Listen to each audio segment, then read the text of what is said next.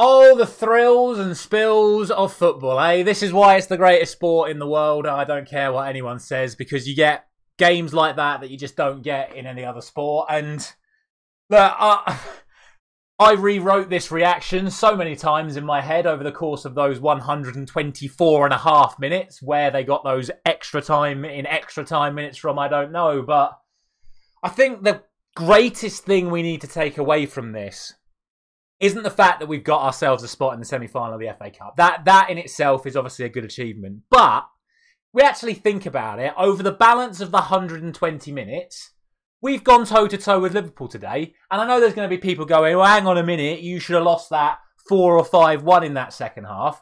Well, actually, we should have been 3 or 4 goals up in the first half to begin with. So I think on the overall balance of play, Manchester United were the better team in the first half and went in losing.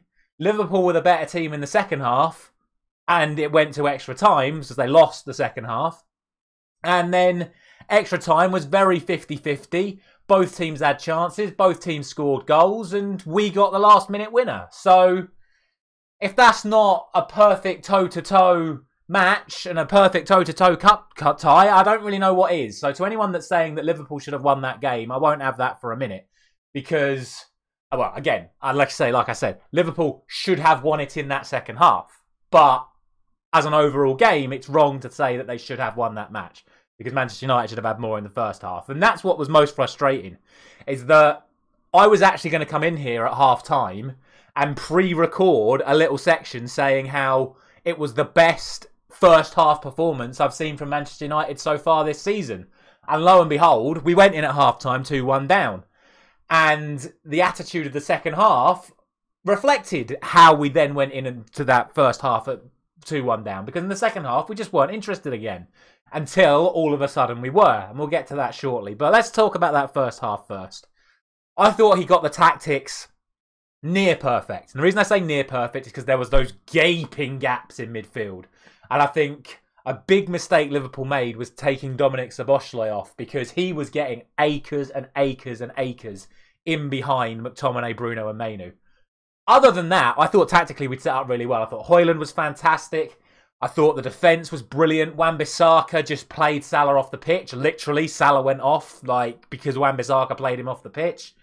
Defensively, again, I thought we were just absolutely brilliant. I thought Lindelof was good. I thought Varane was good. I thought Dalot was good. I thought Onana in goal, bar one flap in the second half. I thought Onana was really good.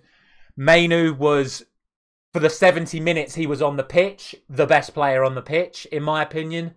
And then there was still a few little issues going forward in the likes of McTominay was still a little bit sloppy.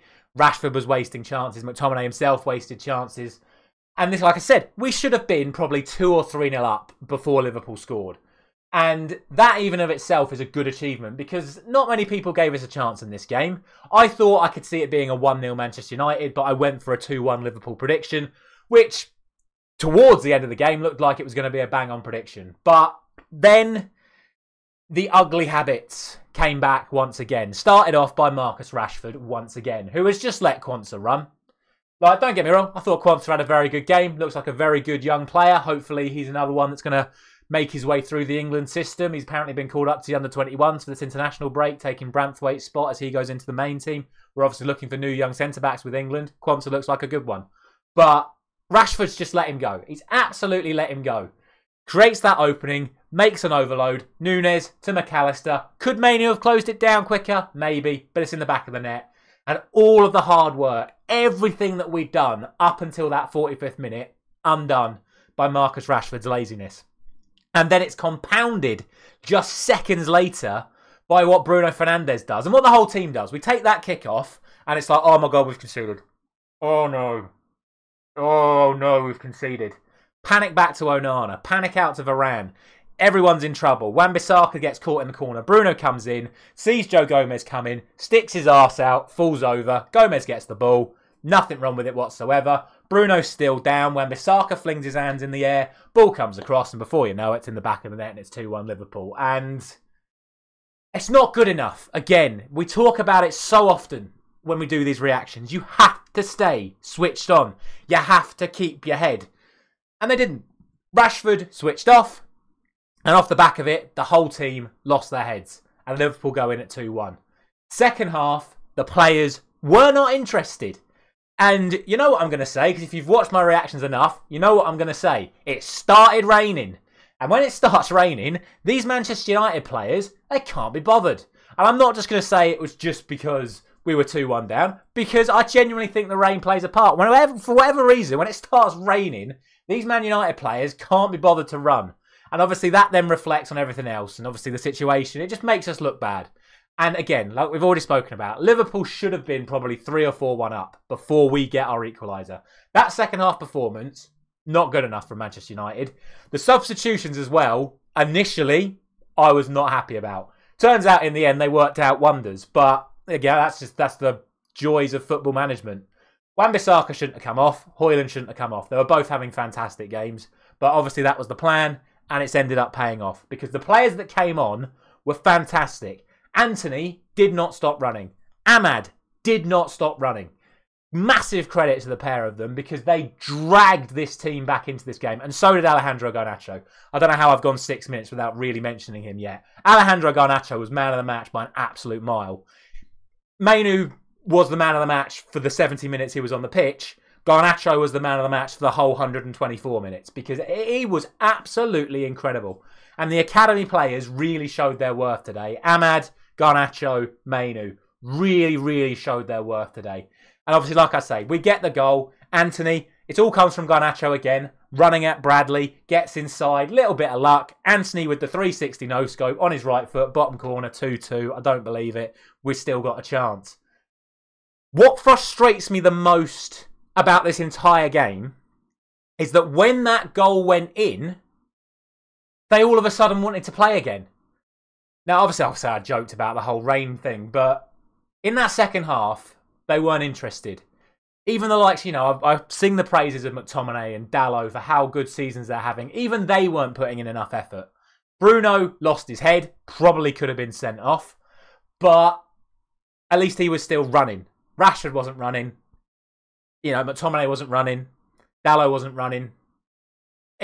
It matters. It really matters. But the moment that goal went in to make it 2-2, all of a sudden it breathed new life into them. It's like, oh, we're still in this. We can still run. We can still fight. We can still keep going. And it's like, you should be like that when you're 2-1 down, not when it's 2-2. I mean, by all means, be like that when it's 2-2 because we want to get a winner. But don't switch off. Don't fall apart when you're losing. Play with that intensity when you are losing and you will get better results. Then obviously the Rashford miss. I thought that was it. I thought we were through. Granted, he may have been offside. They've not shown the lines on it, but I can't believe he missed. But we'll let him off because he got the third. But again, I don't think Rashford had a very good game today. I have to say it. Sloppy in the first goal. Missed the chance to win the game. Goes into extra time, obviously. And like I say, it was pretty even.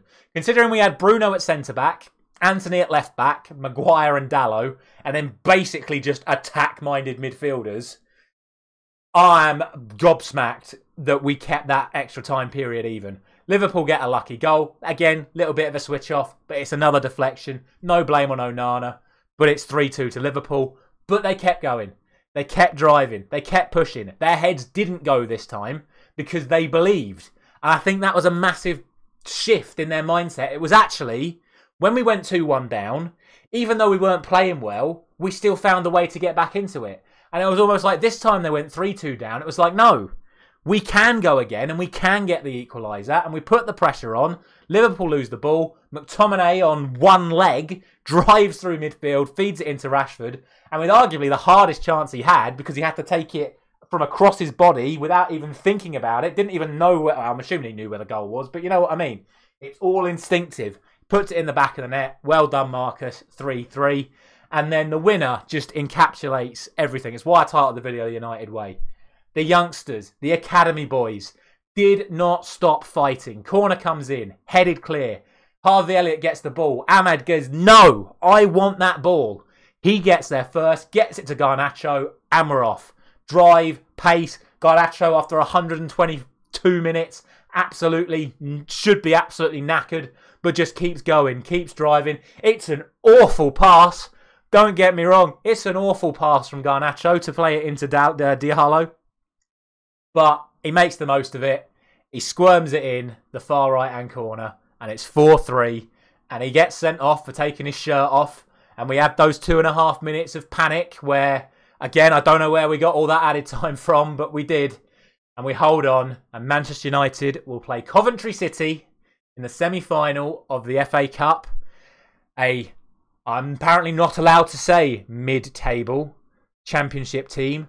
The top of mid-table, the bottom of the first bracket of championship teams, who, to their credit, played very well against Wolves yesterday, and I'm sure will give us a hell of a game at Wembley in a few weeks' time. Mark Robins, the ironic manager in charge, of course, the man who saved Sir Alex Ferguson's job all those years ago, can he assist in saving Eric Ten Hag's job by letting Manchester United win in the FA Cup semi-final? We will find out soon. But ultimately, like I say, I am over the moon that we have got through. I am still a little bit mixed about our attitude in that second half. But ultimately, we've got the job done. We've gone toe-to-toe and beaten Liverpool, which is a massive, massive achievement for this Manchester United side. And hopefully gives us some good momentum for after the international break, because we've got them again in 3 weeks' time. I can't remember who the game is that we've got next week after the international break. We've got one more game, then it's Liverpool again. So hopefully we can build off this result and make a big push for those Champions League places and the FA Cup final. Let me know what your thoughts down in the comment section below. It's been an absolutely chaotic 3 hours because this game kicked off at 3:30 and it's now 6:30. Mental. Thank you very much for watching. I will see you again very soon with some more international predictions.